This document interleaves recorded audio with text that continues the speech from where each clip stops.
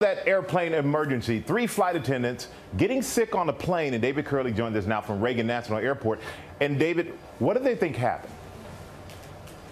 Well, a passenger says the pilot told them that this was a de-icing agent. It happened on descent, Michael. Flight attendants reportedly saw and smelled a white powder.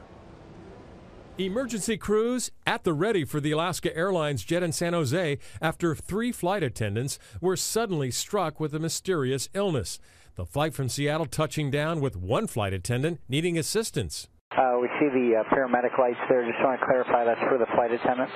The paramedics are for the flight attendants. This photo snapped by a passenger as that flight attendant was taken off the aircraft on a gurney and taken to the hospital. They had to look at the flight attendant for 10 minutes. He felt like his chest, or something was wrong with him for like 10 minutes. He felt woozy or something like that. At this moment, we still don't know what the material was that the flight crew was exposed to, but apparently the exposure took place before passengers got on board. But the pilot gave the best clue to passengers before landing, saying what could have caused the illness. The de-icing fluid they put on in Seattle created some kind of powder that got in the air system, and they were checking it out.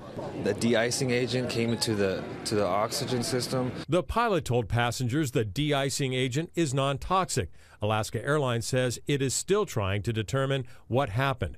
None of the passengers fell ill.